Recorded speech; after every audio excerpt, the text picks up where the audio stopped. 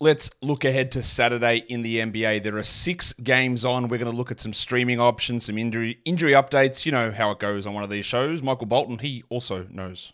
Thanks, Josh. It's Michael Bolton here, and it's time for another episode of the Locked On Fantasy Basketball Podcast. Let's get to it. Let's get to it, indeed. You are Locked On Fantasy Basketball, your daily fantasy basketball podcast. Part of the Locked On Podcast Network.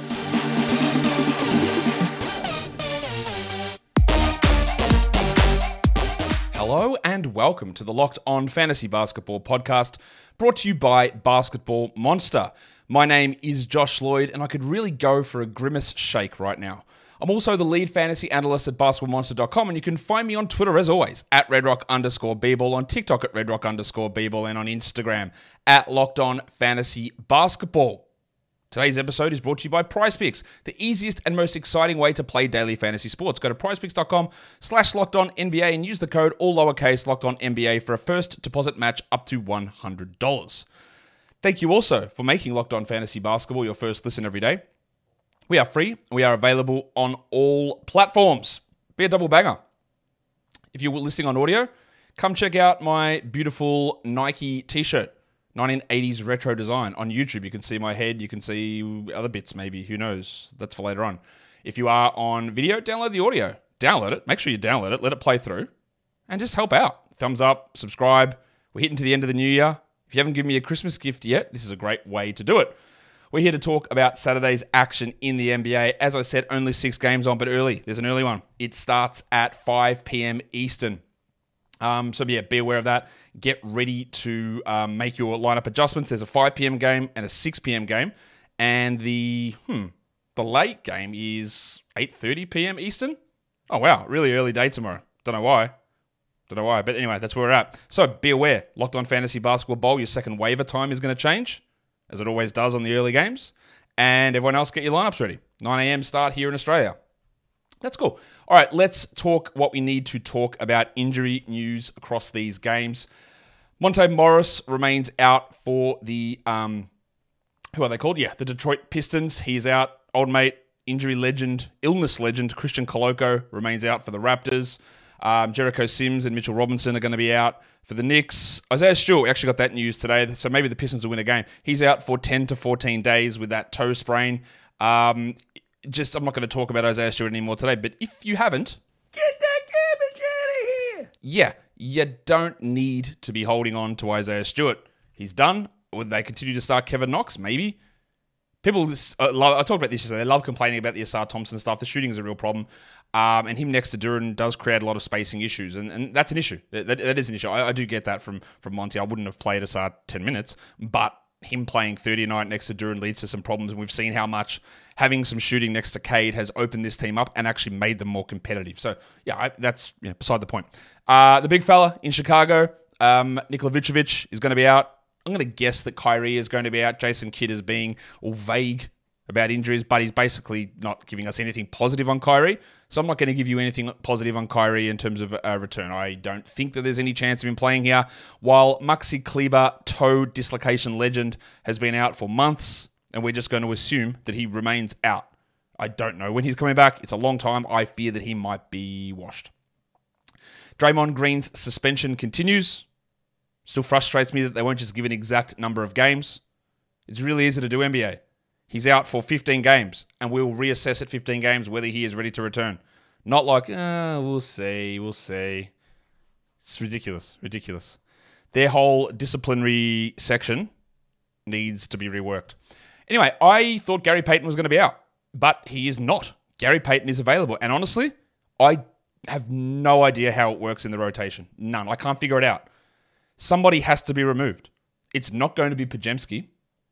It's not going to be Chris Paul or Steph or Clay or Wiggins. Who's it going to be? It's probably going to have to be Moses Moody, who's been really good this season. Is Payton actually good enough that he demands 20 minutes a night? I'm not sure that he is. So I think Moody's going to lose all those minutes. I don't think it impacts Podziemski, who has been, over this little stretch, their second best player. Since he's been starting, he has been their second best player. You could argue Klay Thompson. I would say Podziemski's contributed more on both ends. Klay's had some good shooting nights and bad ones, but I think that's close. So I don't think Podziemski's losing significantly with Peyton coming back. And then does Peyton impact Kuminga and Wiggins? Not really. They play different positions. Jackson Davis? Not really. So I don't know. I don't know how it fits in. Anyway, he's available to play. Caleb Martin. Not Caleb Martin. Gary Payton. The Heat are probably the biggest injury wildcard at the moment. I don't think Caleb Martin's going to play. He sprained his ankle on Christmas. He missed the game yesterday. I would expect that he doesn't play. Again, I'm trying to project out. That's what the asterisks mean, that I'm trying to project what the injury status will be.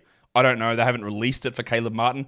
I don't think that he will play, so I'm listing him currently as doubtful for their game.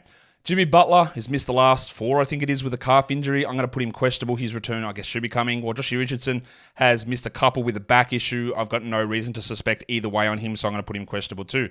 Brucey Brown is dealing with a knee bone bruise, which is obviously not a great thing, which, honestly, that could keep you out a game. It could keep you out 2 months. It's really hard to know that with Bruce. I think you should be okay dropping Bruce Brown. The question then remains is, does Brown start over Nesmith? Does Brown start over Nembhard? Does Brown come off the bench? I would expect he just starts over Nembhard, but I don't know. Cam Reddish missed the last game for the Lakers. He was questionable. They started Rui Hachimura in his place. The lineups on the Lakers still make absolutely 0 sense, and their rotations continue to make 0 sense. I don't know. I do think that there is going to be a point this season that Reddish is actually getting DMP'd, because I think that eventually you'll find that we need more for Reeves. Russell plays a couple more, and Max Christie just establishes himself as a better player. But I don't know. That's a long way away. If Reddish is out, Christie will get more run, but it's very hard to read too much into that last game against the Hornets, because the Hornets were embarrassingly bad, as per usual, when they got smacked. What we know is that the Sixers pair, Nico Batum and Joel Embiid, are out on Friday. I have no idea whether they'll play on Saturday. I will guess that Batum does not, and I think there is a chance that Embiid plays, but I'm not massively confident on that. I'm not massively confident on him playing. KJ Martin's also listed questionable. Don't really care. He's not in the rotation. Luka Doncic missed the last game for the Mavericks. Our default status is if someone misses a game without any sort of timeline, they just get defaulted to questionable. I probably should have changed Doncic to probable. I think he missed that game. He was limping around. He'd had such a big load of late. They had a pretty jam-packed schedule as well. I'm pretty sure that was just a sort of rest situation and he will play. That's a guess. And the same goes with Kyle Lowry, who missed the last game for the Heat, but they listed it as soreness.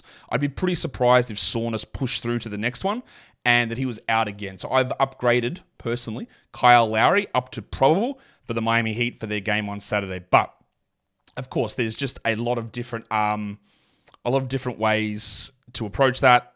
I don't know that for sure, but if I'm going to go through this, I'd expect that Martin is out, Lowry is in, and then I don't know about Butler and Richardson, which impacts so much. Jamal Cain, Duncan Robinson, Jaime Jaquez, Haywood Highsmith, Kevin Love. So many of their players get impacted by all those different statuses. And I'm going to put extra things there. Embiid's probably questionable, doubtful. Batum's probably closer to doubtful. Doncic is probably probable, questionable. I would guess, and I've got Lowry probable. God, that just introduces a whole bunch of other stuff, doesn't it? But yeah, that's where I think we're at with that.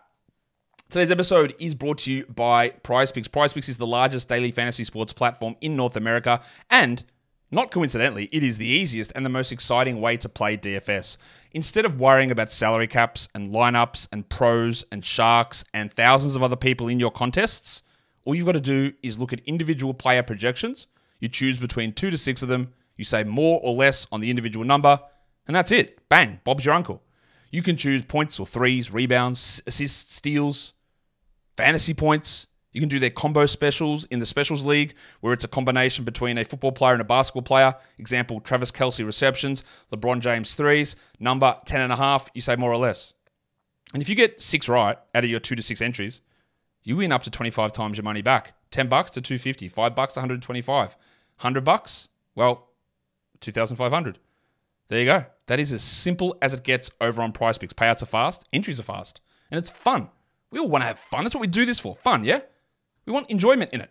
Go to PricePicks.com/LockedOnNBA. Use the code LockedOnNBA for a first deposit match up to $100. That is PricePicks.com/LockedOnNBA. The code is LockedOnNBA for a first deposit match up to $100. PricePicks is daily fantasy sports made easy. So let's look at the weekend back-to-back. It's only one team. We've been talking about this all week, the Lakers, and how if you did have D'Angelo Russell and he was struggling, you might want to hold, and the value of Taurean Prince because they've got this Saturday, Sunday back-to-back. Now, last game, Russell actually stood back up and played big minutes. I don't know that that's real moving forward. I've got no idea. But the value here is the back-to-back, and then we'll reassess and see how it all works. The Darvin Ham did say that LeBron and AD were going to play in both of those games. I was a little surprised. I didn't think that they necessarily would play on a back-to-back with a perpetual... I didn't even list that down because we know that LeBron and AD are going to have questionable tags. Jared Vanderbilt's going to have a probable or a questionable tag as well. We know that's going to be the case. But I thought they might not play the Sunday game on New Year's Eve with those perpetual questionable tags, but they're the only team that plays that back-to-back across the weekend. Both of those days are streamable, so your Princes and Russells, if he was dropped, and your Hachimuras, who I don't love as a fantasy guy, obviously, but there's minutes there. Maybe it's Christie. Maybe it's Jackson Hayes, although, God, he's terrible. Maybe it's Christian Wood. But it's really Prince, Hachimura. They're your two guys who are widely available, who get you the double dose bang on the weekend. They're double bangers, just like you guys are, as I'm sure that is true. Let's look at the streams of the day. Always remembering here that if Joel Embiid is out, Paul Reed is up the top here. Actually, he's not. Andre Drummond's ahead of him, but Paul Reed is right there. He is a 12-team stream. I actually added him today in industry pickup. He was available, which is a bit surprising to me, so maybe I get 2 good games out of him. We'll see.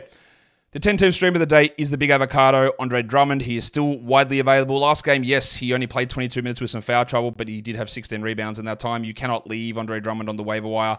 This is why you have a streaming spot, and if he takes up your streaming spot for 2 weeks, it's okay. That's okay. You hold, you deal with it. Unless something really good long-term. Usually, again, people ask me this question all the time. Hey, do I go and add... Let's assume that it is just a one more game thing for Paul Reed. Do I add Paul Reed for one game, or do I keep Andre Drummond where I might get 2 weeks out of it? Okay, so is the value of those guys similar enough?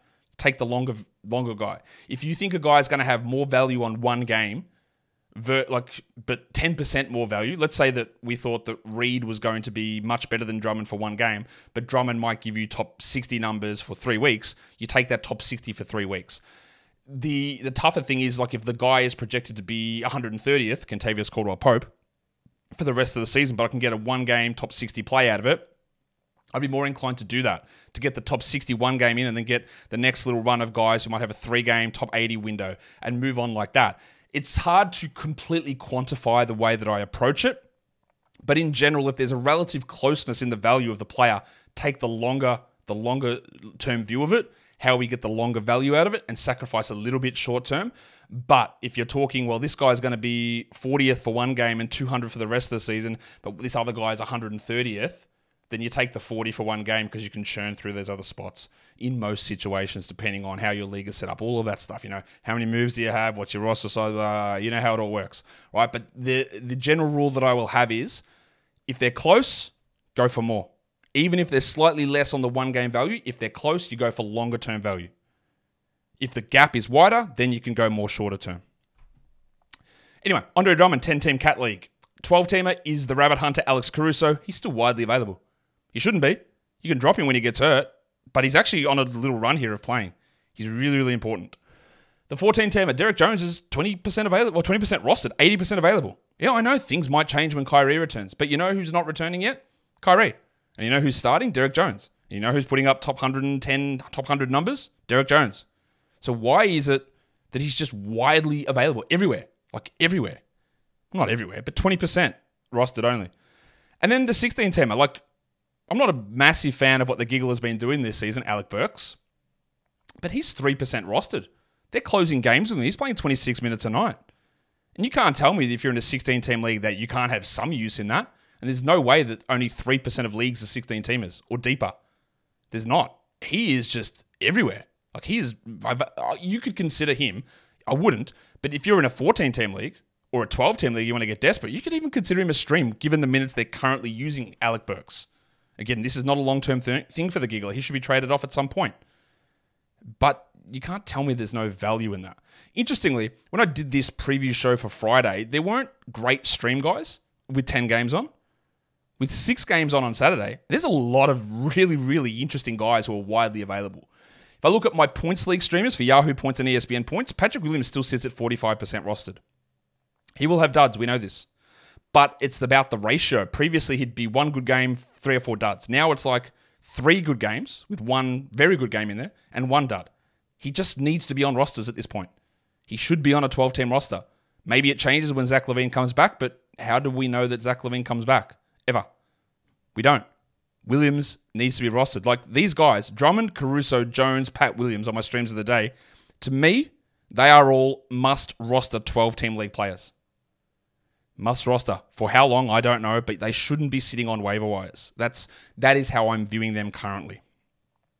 Let's look at what's on my radar. The first early game is in Utah, playing a matinee over in Salt Lake. I read something about Utah. Not read. I watched something. My partner told me about it. This is story time. Saturday, I don't have many shows to do here in Australia. Talking about Utah, and that I didn't know that LDS didn't drink coffee and that they were addicted to soda. And there's all these soda. I've been to Utah. All these soda stores everywhere. So delicious. Is one of them? What's the other one? Swig. And that people go and hang out and drink flavored sodas all day. So instead of having coffee, they're just addicted to sugar and soda. Didn't know that. Anyway, when I was in Utah, I didn't see any So Deliciouses there or any swigs. But there you go. You learn something new, that LDS don't drink coffee, can't have hot drinks, but they're addicted to soda. There you go. Did you know that? I didn't know that. Cool story, Josh. Miami and Utah. Tyler Hero's been playing at a really high level since he came back from injury. He has been the number 1 usage guy nearly every game, and I think that doesn't change even if Butler plays. His defense remains obviously a problem, but he's just doing a lot for this team, and there is an outside, well, probably not. I was going to say there's an outside chance he's the best fantasy player on this team. It's probably Bam. Jimmy's sort of stepped behind them, but you could make an argument that Jimmy, Bam, and Hero could all be top 35 players this season. For the Jazz, I want to see what we're doing with Keontae George.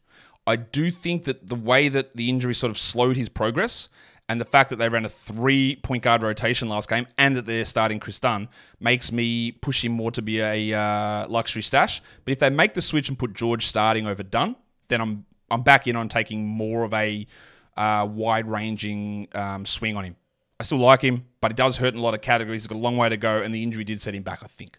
In terms of streams, Kyle Lowry is still widely available. He's not awesome, we know this, but there's still a lot of value in using him, and he's available in 55% plus of leagues. And Kelly Olynyk, I don't know what to do. Like, I don't know that he's going to start.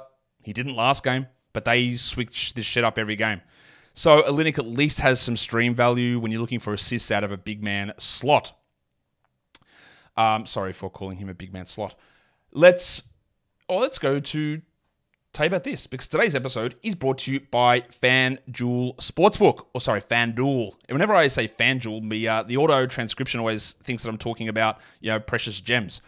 Anyway, that's fine, because as the weather gets colder, the offers on FanDuel, they get absolutely toasty red hot. In fact, can't touch them. That's how hot they are. You can use them, can't touch them. Don't want to get burned. So, new customers get $150 in bonus bets if you win a $5 money line bet. So, if you took a bet on the Celtics to win yesterday against the Pistons with your $5 money line, you were pretty nervous at halftime, but they pulled through and you got it. And then you got those $150 in bonus bets there ready to go. And then, when you're on FanDuel and using the app, which is easy, you can do parlays, over-unders, totals, player props, futures. I believe they took the Pistons season win total off the board. Over there because, I think it goes underreported also for the Pistons. Sorry, FanDuel, this is your ad. The Pistons won 17 games last season, which is historically bad as well. Like, I think it's the worst mark that we've had in a non-COVID shortened season for like 10 years, or equal worst mark since the Knicks back in 17, I think it was. Yeah, anyway. Beside the point, you can bet a lot of stuff over at FanDuel. So go to FanDuel.com/lockedon and get ready for NFL playoffs. FanDuel's also an official partner of the NFL. And don't forget to gamble responsibly. Let's roll through the next part of things and let's talk about your Detroit Pistons. They're taking on my Toronto Raptors. The battle of, whatever's happening up north up there. It is a back-to-back for Toronto. We're obviously still watching the change in starting lineup, the fact that they took Malachi Flynn out of the rotation, what the hell is going on with Yucca Poeltl. But in Detroit, I want to watch Jaden Ivey, who I do think you need to add. He is, again, it may not work out. We know this. There's inconsistency in rotations and production, but we want to get ahead of it. In most of your leagues, you cannot wait around for this stuff. It'd be ideally be like, let's just wait and see. But that's more of a... If you're playing like a game, say like in Australia here, or you're playing Supercoach or AFL Fantasy, or in England, or you're watching the Premier League, and again, ready for another side tangent? Americans call it the Premier League. We call it Premier League. It's just a different pronunciation. It always sounds different to me. Side note. If you're playing Fantasy Premier League, right, where you're in that situation where you can wait and then you can decide whether you're going to add this guy in because you're not competing against others to grab that player. So you can wait and say, well, now it's happened. Now I'll add him onto my team before his salary rises, blah, blah, blah. But in a competitive league situation like we play in fantasy where there's 11 other managers against you on a default sort of scenario, you can't really wait until that stuff happens. Until let me just let him establish for 5 games or so. Then I'll see whether it makes sense. You got to take the swings on it. You got to see, well, and this is what we said about Ivy, who 4 weeks ago I said drop him because it was looking bad. He wasn't getting minutes. But that's also what you have to do. You got to cut bait on things sometimes. And now he's back. And you add ahead of time, which is about a week or 2 weeks ago that we decided on that. And then we see where it goes. So I don't think you've really got the luxury of waiting on stuff most of the time playing fantasy, especially on a situation like this. You just go ahead and do it. And then you move on if it doesn't work. Streamers, Gary Trent in Toronto. He is starting. We know what he is. Points, threes, sometimes steals, less so this season. He's actually upped his assist rate this season, which is also interesting. Is that a Darko effect? There is more ball movement in this offense, so watch that one. And then for the Pistons, it is the giggler himself, Alec Burks, who, again, not a great streamer, but he's getting more minutes than Nassar Thompson and got more minutes than Killian Hayes. He can score. He can hit threes. That's more of a deeper league one, but he's there. The Knicks and the Pacers. The Knicks are on a back-to-back here. They are the most stable yet annoyingly inconsistent rotation in the NBA through 4 guys. Barrett, DiVincenzo, Hart, and Quickly. That's all we watch from them every time. Brunson and Randall are going to take every shot and play 37 minutes. Hartenstein's going to get no shots but play 38 minutes. And then it's those other 4 guys that are going to just rotate through. And we don't know how it's going to work. And it's going to be the same time in memoriam. It's always going to be the same.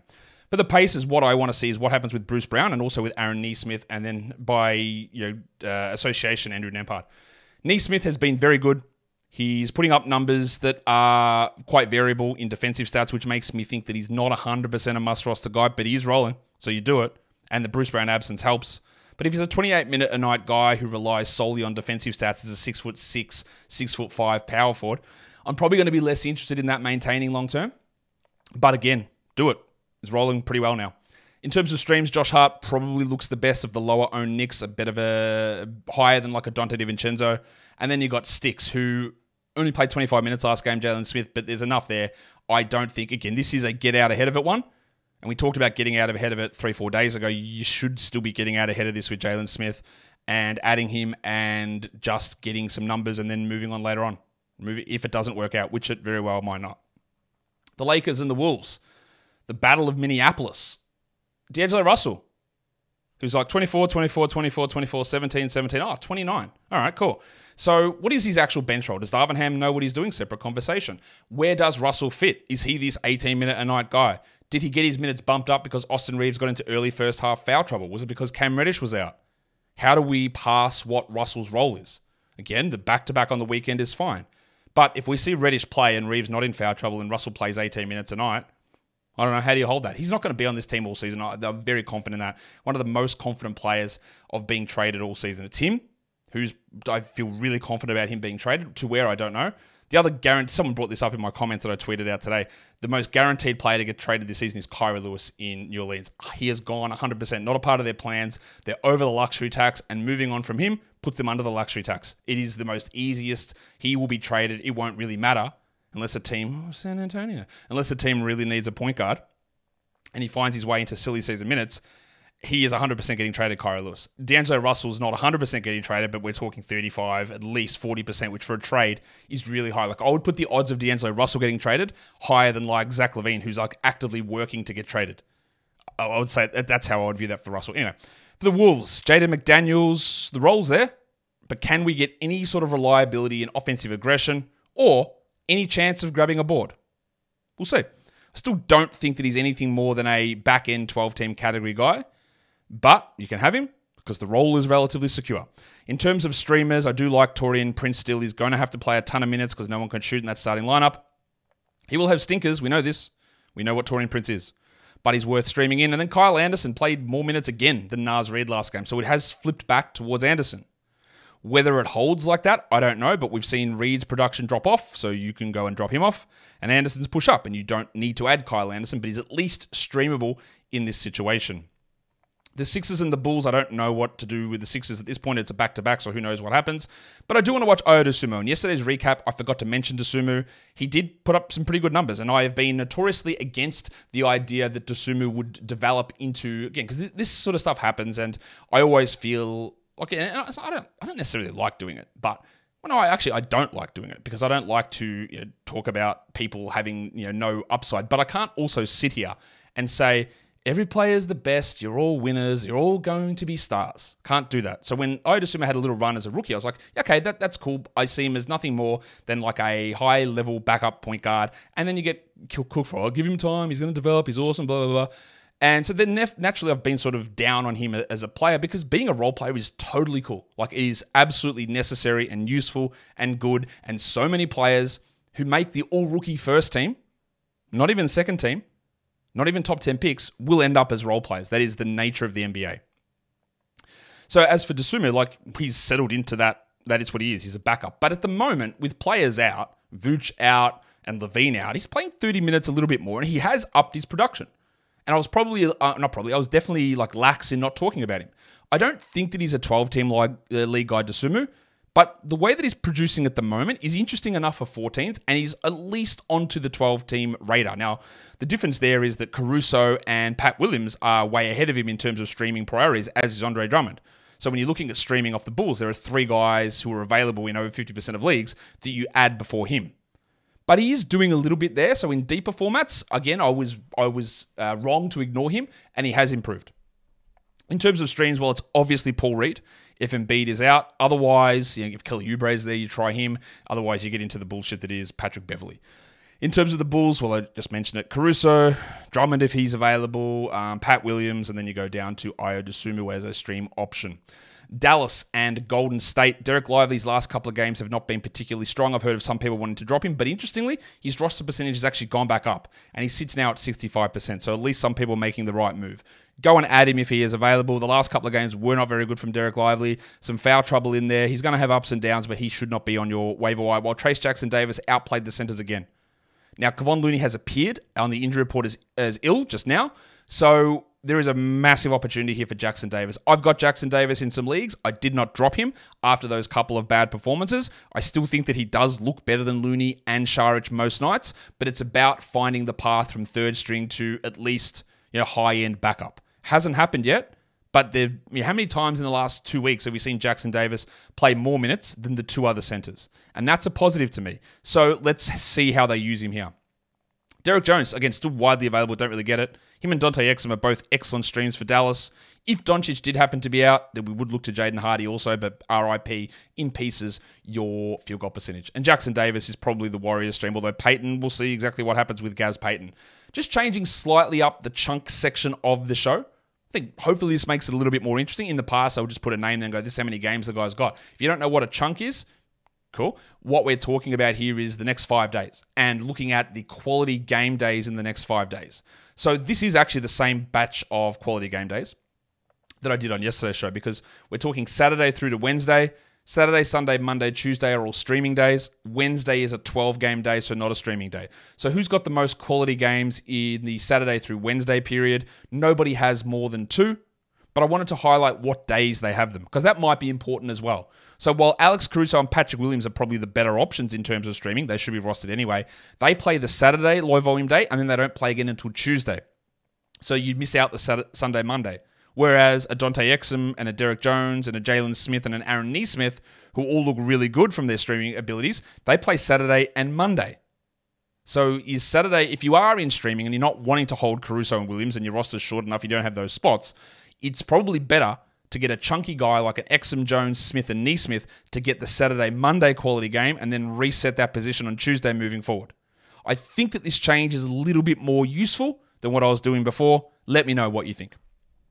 I also added in this little section, just to give you an idea if you want to just stretch out past the 5 games, who's got a real big chunk coming up and how can that impact some things. So if we look at the next 8 days, Saturday through Saturday, are there any teams that play 5 games? Because we know that 5-game weeks in the NBA aren't very common, but 5 games in 8 days, which is not that different to a week, there are some of those teams. And it's the Pacers, the Knicks, and the Jazz.